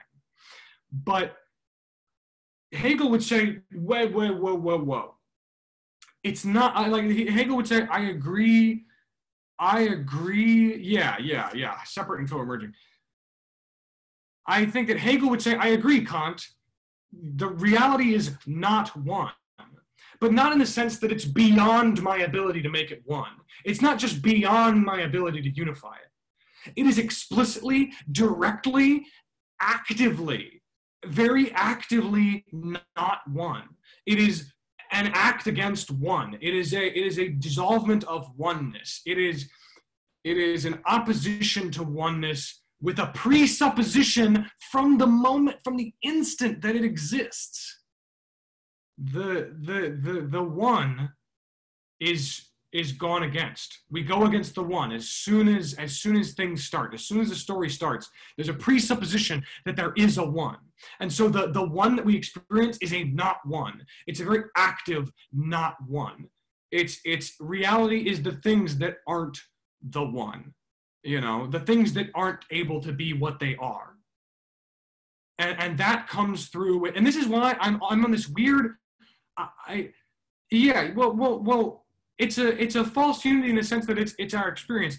I'm almost in this weird camp. I swear to God, I'm in this, like Hegel is almost like a process philosopher or like a post-process philosopher or something. Like it's just, I'm totally like off my rocker. I'm losing my mind, and I know that. But basically, if I can talk about unity, about concepts of unity, I think that we're like this extrinsic concept of unity, or this extrinsic principle of unity, which is God or the Word. Yes, in Schelling, this answer to Kant's why is reality such a not one? Schelling saying it is one. Schelling produces this external principle of unity. I think that Hegel presents a principle of unity to the multiplicity. I know, again, I say, like, yeah, of course, from the Hegel guy, Hegel has an answer for everything. But Hegel, I'm serious, conveys an internal principle of unity, a self-referential, immanent principle of unity through the notion of abbreviation. I'm actually interested in his. Now, Nevin, since you said in the chat, I'm interested in his delineation between God himself and He himself, because actually I think that might illuminate and make me, that might illuminate kind of some of the problems that I'm seeing, and might reveal why I'm having problems, is because I probably am misunderstanding parts of Schelling's argument, if I'm being completely honest. Yeah, it's a myth. I think that basically, just to end, Hegel has a notion of unity, and that unity is abbreviation. And this abbreviation comes in the form of the borders of multiplicities, like in a pack of wolves. It's very similar to the way that a pack of wolves work in becoming an animal, in a sense. And I can talk about the difference between becoming animal and becoming animal, and the curse of the family and genus and abbreviation through borders and all this hoogie-doo. But my basic point is that Hegel has a non-extrinsic principle of unity, and I agree with it more currently. That's it.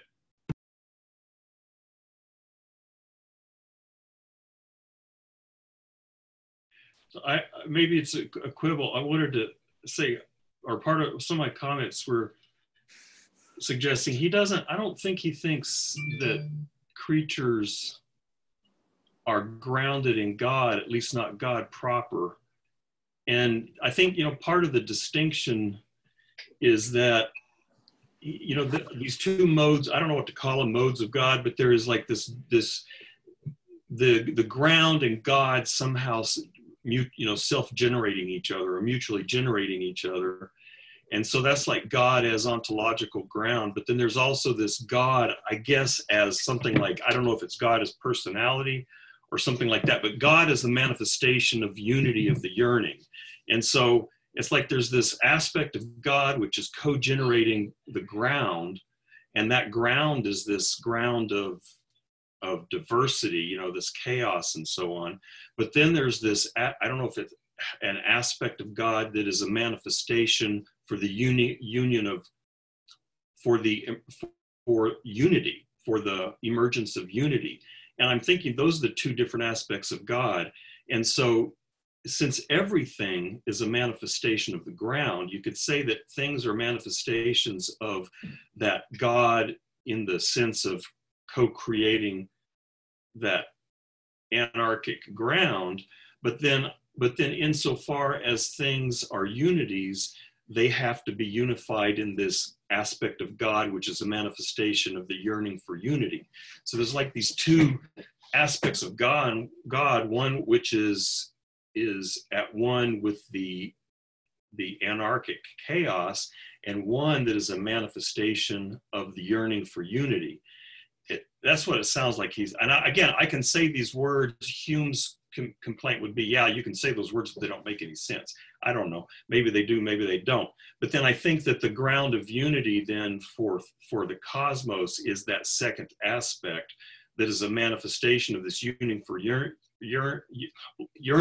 unity, and that when we, I guess maybe we're the only ones that are capable of doing this, when we try to be principles of unity ourselves independently of that, then that's when we get evil somehow. And so it, like Chase was saying, he really wants to say that that there is a real sort of will to evil, to sort of, use a Nietzschean phrase, and there is a will to good.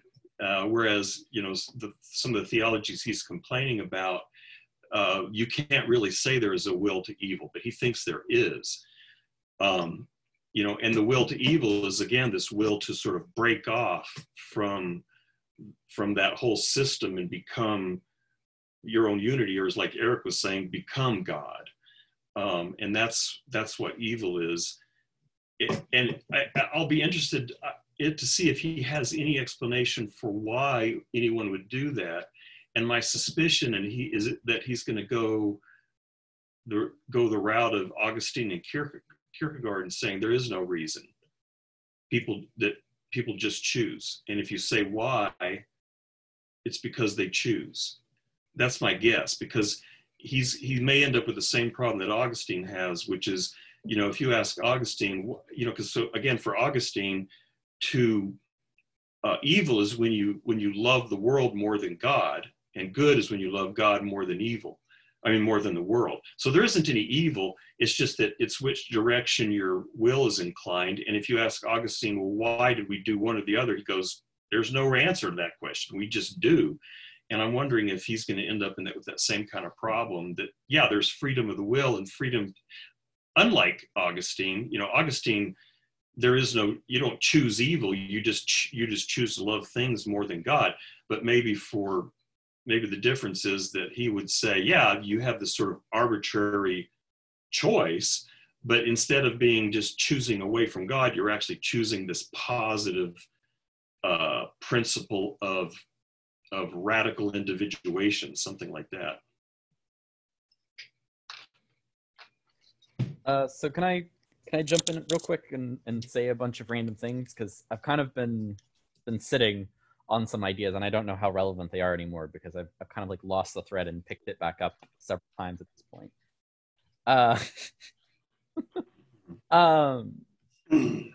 So oh God, where was I going to start? Right. So one thing is just a annoyance that I have, and it's an annoyance with Schelling, not with necessarily anything going on here. I really hate it when philosophers just assume that animals like can't be evil or can't participate in the moral sphere, or can't like there's no argument for this anywhere. He's just assuming that this is only applies to humans, and there's no investigation of animals. There's no like consideration of what kind of principles would be relevant to that kind of discussion, or how would we know for certain that they aren't moral agents who can do the type of thing that he's describing in the same way that humans can.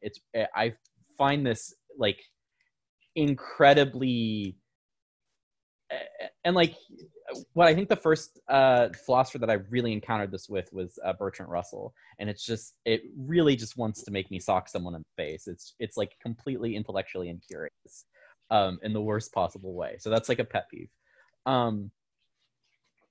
I wanted to talk about Spinoza's conception of evil. And this is where I'm like, I don't know how relevant this is, because it might be kind of relevant to some of what's going on here.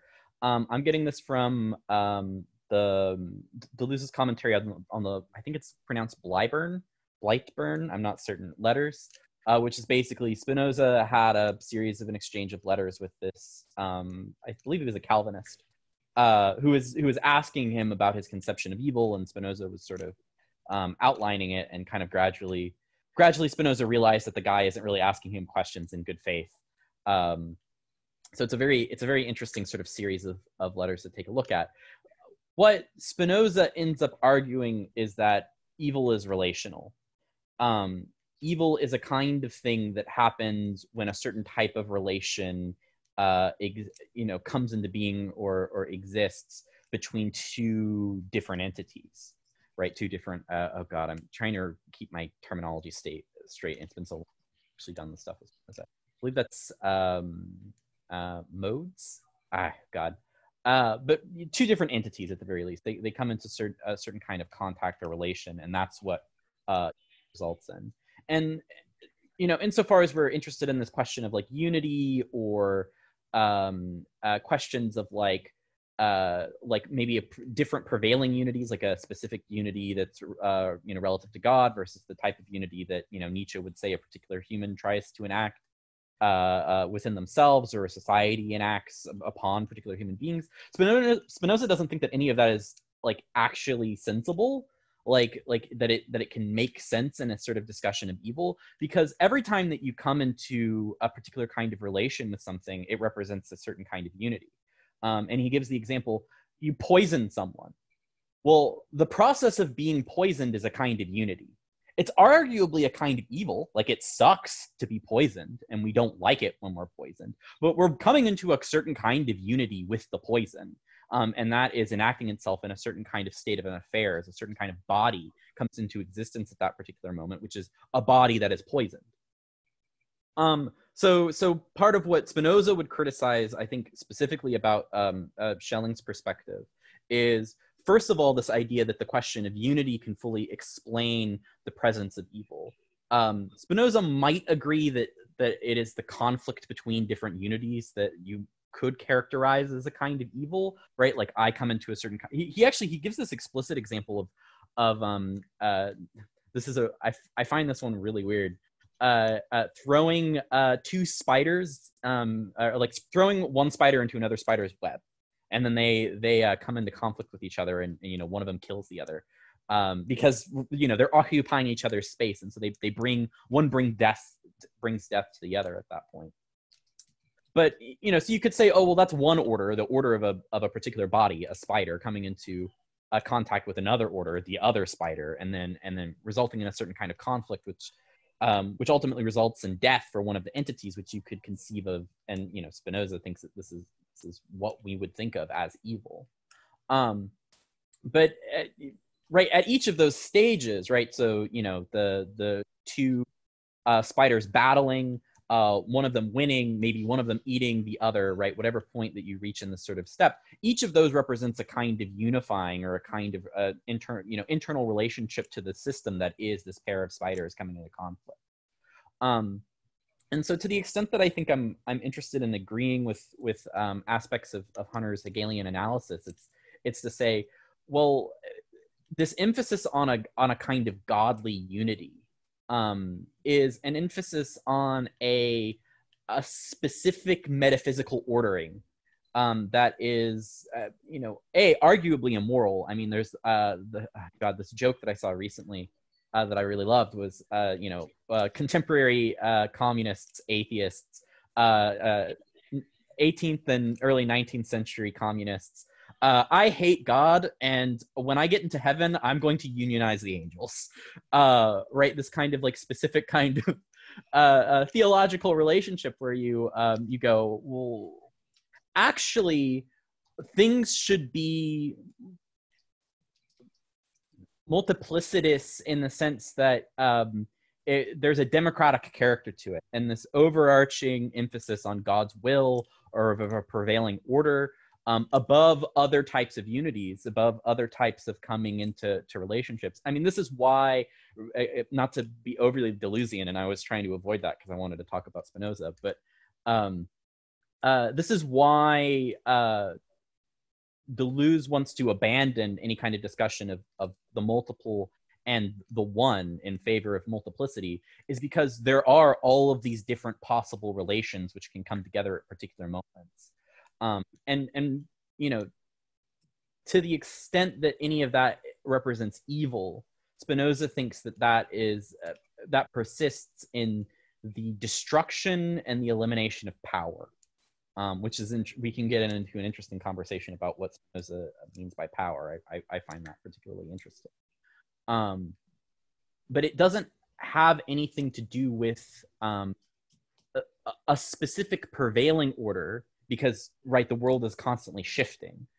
It has to do with the capacity for whatever specific ordering emerges at a particular moment to continue to be fecund and continue to be productive and to continue to produce a kind of power, rather than collapsing or resulting in a destructive or an eliminative combination. I'd be curious for thoughts on that as an alternative, either to this Nietzschean system or to this Hegelian, or not the Schelling. It might actually agree with the Hegelian system. I'm not certain, but certainly the Nietzschean or the Schellingly. I don't know. Either of those two conceptualizations.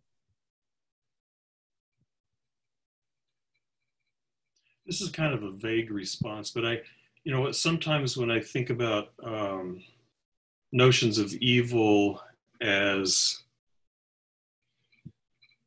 something like being out of tune, like I'm thinking like Plato or Aristotle, you know, that there really is no evil. There's just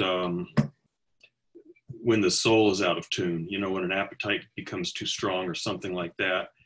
And I really don't understand Spinoza's notion of evil at all, you know. So, but sometimes what people will say is that those kinds of notions of evil don't seem to really get at things like the Holocaust or things like people who torture people just for fun, you know. So those sorts of things seem not to be misattunements or misalignments. They seem to be something nastier and grittier and more awful.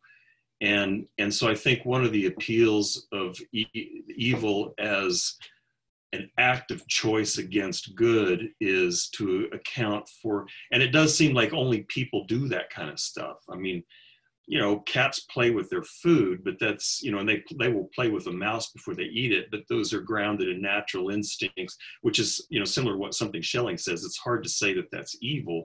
It's just something that we find sort of distasteful.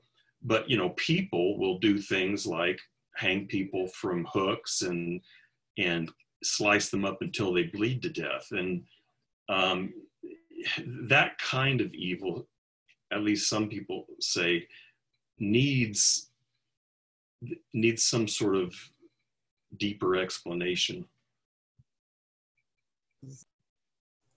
So on that last bit, I find that to be blatantly circular reasoning, right? You're saying, okay, so we have this example of human beings, you know, tormenting someone, and that looks evil to me. And then we have this example of cats, and they're tormenting something, and that doesn't seem evil to me. Like, why don't we attribute malice to cats? That's the question that I'm interested in. The assumption is that animals can't choose otherwise. Right, but why assume that? I'm not going to say necessarily that I don't think I'm like I don't have like a real argument here. It's just like two things. First off, I don't get social anxiety or in a room full of dogs or babies, you know, in the same way that I do in a room full of men and women and children and humans. You know what I mean? Like I don't care about, yeah, I don't care about dogs looking at me. And when they gaze into me, it is not the same as a human being gazing into me. And the reason is that I am relatively confident that neither dogs nor babies are capable of two functions that I commonly hear regarded as parts of being a person. And that's symbolizing abstractly and seeking fulfillment. I think that dogs and cats, I don't know. I mean, maybe they do. I have no proof, I suppose. I have no undeniable evidence that dogs do not seek out fulfillment and want to fulfill their dreams of chasing a big juicy steak all day or something, or like, you know, that they maybe they do symbolize abstractly. Maybe they think of me as some sort of character. Yes, maybe maybe they're currently symbolizing. Maybe they're currently regarding us in a certain way and thinking of us as this particular symbol that we're fitting into. I don't know.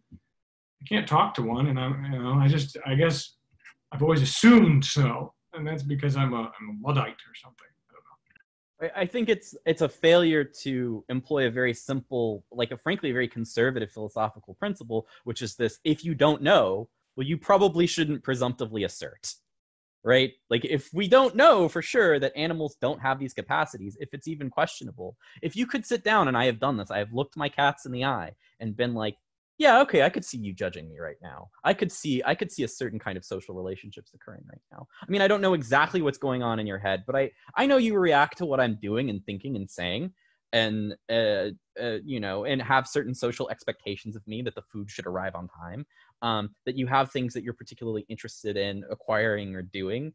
That cats have individualistic personalities, right? You know, as a specific sort of example, whether or not that accedes to the level that human beings experience, I don't know. Does it not accede to it in a morally relevant way? I don't know. Well, if the answer is I don't know, which for me it is, and it sounds like for all of you it is, then it seems like the philosophically conservative thing to do, and I know this is very much tangential, so I apologize, but it seems like the philosophically conservative thing to do is just to not talk about the problem or not talk about that specific question unless it is important, relevant, or if you've decided that a certain philosophical problem swings on it. To flippantly go, oh, well, I just think that animals can't behave in this particular kind of way, and so they can't be morally relevant, seems to me to be like incredibly philosophically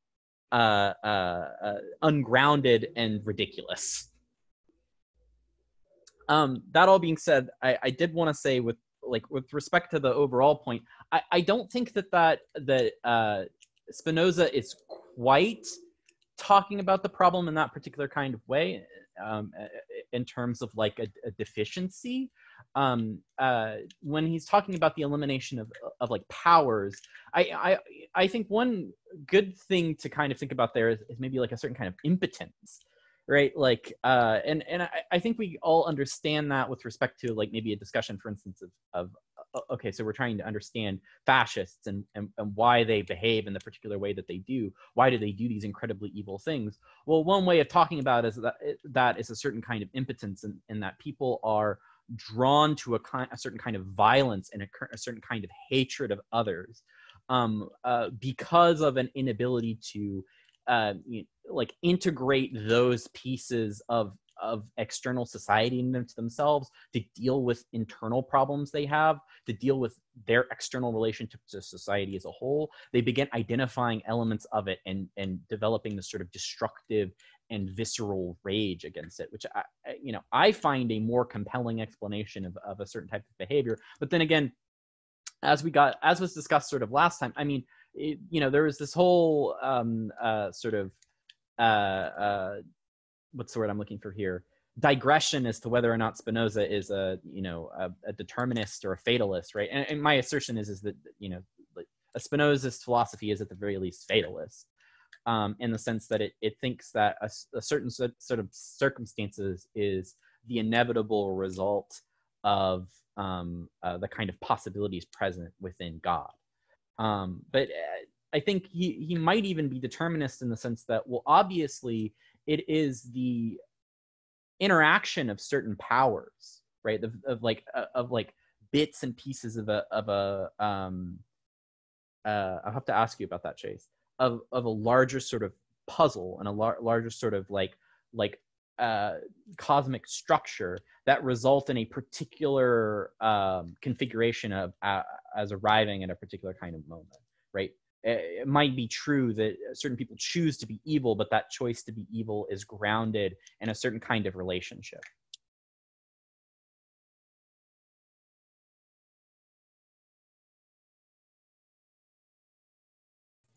Am I just mic dropping at the end? We're like 22 minutes over, so I apologize. I think so. Yeah, I have to go. My phone is about to die. Okay. Before we adjourn, wait, hey, Chase, Yes. you coming over? Yes. Good. Okay, that's all. Logistics. A threesome. Oh, yeah. We're going to record it. You young guys. I don't know. Okay. So shall we close it up for tonight? Yeah.